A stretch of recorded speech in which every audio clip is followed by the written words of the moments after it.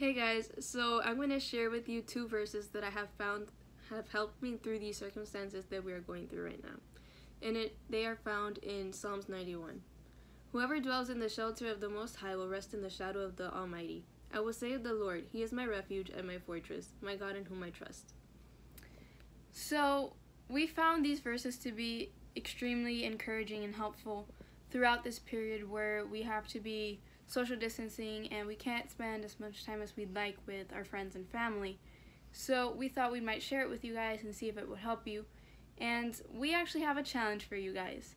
We want you to see if you can find a verse or a promise or a chapter in the Bible or anywhere that can encourage you, and I want you to share it with someone through either social media or message, and just reach out to someone that you think might need it.